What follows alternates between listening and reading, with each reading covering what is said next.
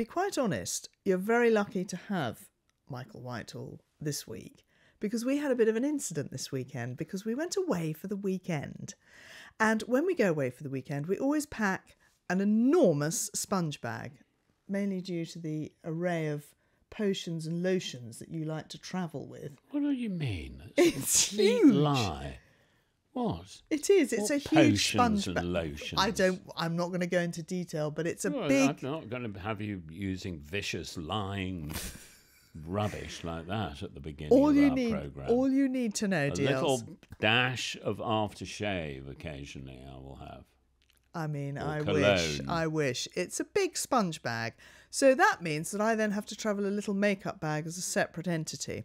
And Michael decided that he was going to freshen up his breath before breakfast. I mean, he cleaned his teeth. But Oh, just have yeah, a I quick... didn't realise you were going to Yes. say that. That was No, absolutely scandalous what you did.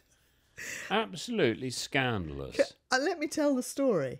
All right. So, rather than going to the sponge bag, in which there were 2 bottles of mouthwash, he decided to have a rootle in my makeup bag, in which, I will admit, I had decanted another liquid into a very small mouthwash bottle for my own personal use. Can I just interrupt that? Yeah. The word rootle. I was not rootling in your sponge bag. It was lying on the top The makeup bag. of this bag, this makeup bag, which I do not... Why would I be rootling in your makeup bag? Well, you won't ever do it again, that's for sure. It was lying on the top of the bag, this sort of pink...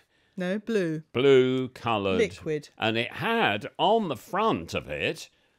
The clue's in the name, mouthwash. So I took it and... Nearly killed yourself. Nearly killed myself because it wasn't fucking mouthwash. Because you'd put something else in it. Yes, I had decanted into a very small mouthwash bottle for my own personal use nail polish remover, which is what he then swirled his mouth out with. I thought the whole roof of my mouth was peeling off.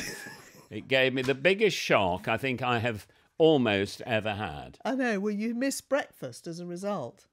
And I then had to go and get milk and all sorts, all because you did the cardinal sin. What? The big cardinal sin of going into my makeup bag. I It's nothing didn't to go do with you. into it. You did. It was on the top of it. Anyway, moral of the story.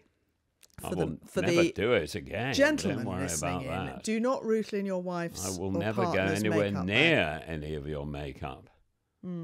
Anyway, we're jolly lucky to have him back with us because it was a close run My thing. mouth is still not 100% back.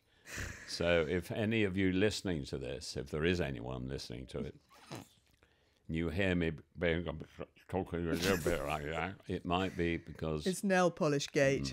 Yeah. Anyway, we've learnt our lesson, haven't we? I hope you've learnt your lesson.